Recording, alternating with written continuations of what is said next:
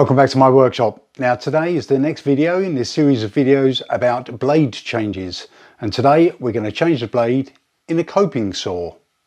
Let's have a quick look. Right, so first off, before we change the blade, what is a coping saw? Now this is generally used in the woodworking world for doing dovetail joints.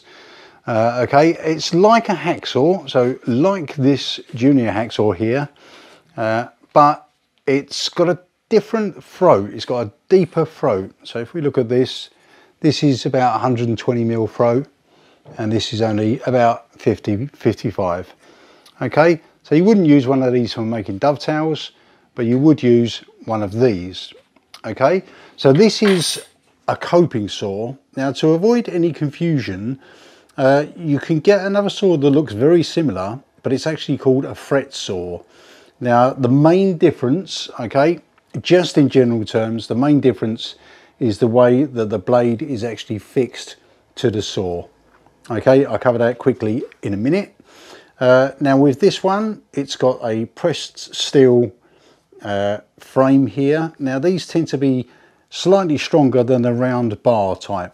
So my preference is to use this pressed steel type. Okay, you can get a little bit more tension on than you can with a round bar. Okay, so basically these are used for making dovetails. So let's change the blade.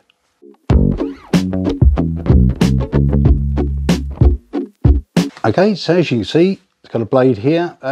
There's a nut on the end, and you'd think that's what you use for removing and replacing the blade, but it isn't. You actually use the handle. Okay, and what you do is there's a tab here and one here, and when you're removing the blade, what you do is you hold this tab with your thumb, holding the frame with your fingers, and then loosen the handle. Okay, like this. And what that does is basically changes this distance, takes the tension off of there. Okay, you can see the threads appearing, which means the distance between here and here is getting shorter, which means the blade is then free to come out. Okay, simple as that. Oh, this blade's a little bit bent, but that doesn't matter because once it's under the tension, it straightens out again. Now, the difference I was saying between a coping saw and a fret saw is these fittings on the end here. Okay, on this one, which is a coping saw, it's got a pinned type blade, but on a fret saw you don't have that, and it's actually clamped slightly differently. Okay, so that's how you get the blade out. Right, so we've got to order a new blade. Which one do we order?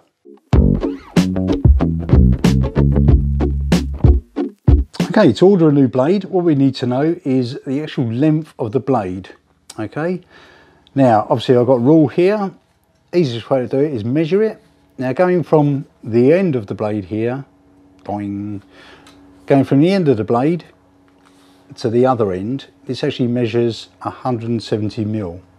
Okay, but you may not be able to find a 170mm blade, but you will be able to find 165mm.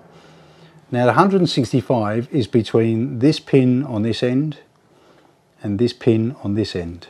Okay, so if we re-measure it from the pin to the pin, you can see it's now 165. Okay, so to avoid any confusion, that's the length of the blade you want to buy. Okay, and the next thing is how many teeth you want. Yeah, it depends on what you're going to be cutting with it, but that is measured in TPI. So let's quickly go over to the board and I'll show you what I mean.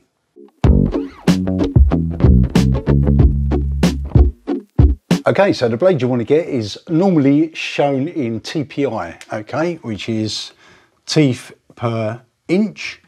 Okay, what does that mean? That means that for every inch, so if we measured an inch from there to there, for example, if that's an inch, 1 inch, okay, this distance, how many teeth has it got? 1, 2, 3, 4, 5 TPI.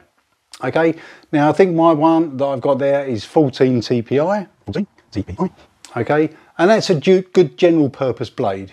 Okay, obviously if you're cutting harder woods, you may need more teeth per inch. or if you're cutting really soft wood, you may need less. But that's a general good blade for my uses. Okay, obviously if you use too fine a blade, they can get very clogged up very quickly. Okay, so that's down to your personal preference, which blade you think is best for your application. So we now know how long the blade has got to be, this length between the pins. We know how many teeth per inch it is going to be. So we order one of those, we get it delivered, and then we refit it.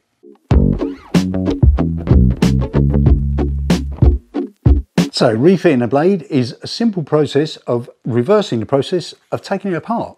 Now these little hooks at the end here, or these little pins, okay, they hook into here like this, and then the same on this end.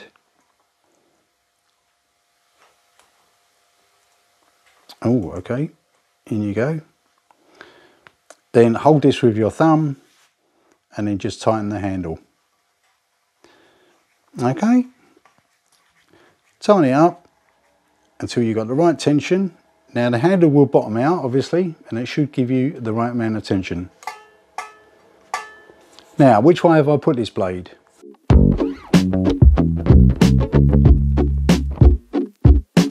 Now if you look at this blade very carefully, okay, you can see I've got the teeth pointing towards the handle. Okay, that's the handle direction. Now it's entirely up to you which way you fit the blade, because it can be fitted both ways. Okay, so you're not doing it wrong one way or the other. But my personal preference is having the teeth pointing down towards the handle. I'll explain why.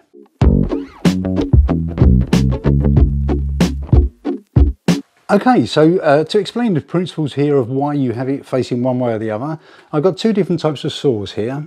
Okay, both of these can be used for making dovetail joints. Okay, but the design of the teeth is different. Now on this one, the teeth face forwards, okay, so away from the handle. And on this one, the teeth face towards the handle. Okay, so this one towards the handle is a pull saw. So it cuts when you're pulling towards the handle, and this one cuts when you're pushing away. Okay, now both of these have got their benefits, but the design is slightly different. Okay, now what difference does that make? Well, when we've got our coping saw here, okay, I've set it out so it's actually a pull saw. The difference is, if we imagine this piece of string here is my blade, okay, if I have it as a pull saw, say this is the point where I'm cutting my wood, as I'm pulling it, it remains in tension, okay? So the blade stays straight. But if I had it the other way, where it's actually as a push saw, okay, and the point of contact is here, as I cut it, the blade will tend to bend, okay? But what happens there, if the blade bends, snap. Okay, that's the most common cause of snapping a coping saw blade. Okay, so having it set as a pull saw, you can pull it and it stays under tension. Having it set as a push saw, you've got more chance of bending the blade. I hope that explains it quite well. Okay, so I've got it set up as a pull saw. Right, the tension is now right. Okay, it's all tightened up. Okay, this is all tight. That is ready to go.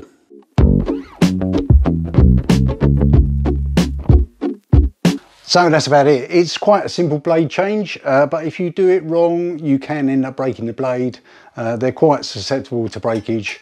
And last thing you want to do is break a new blade. Okay, thank you very much for watching. I hope this was helpful and I hope it explained a few things. And I'll see you in the next video. Bye.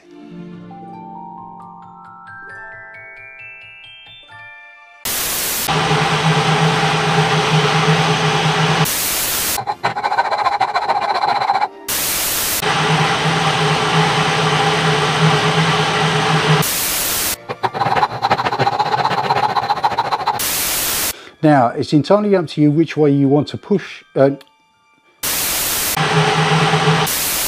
my personal preference is having it with the teeth going towards the blade.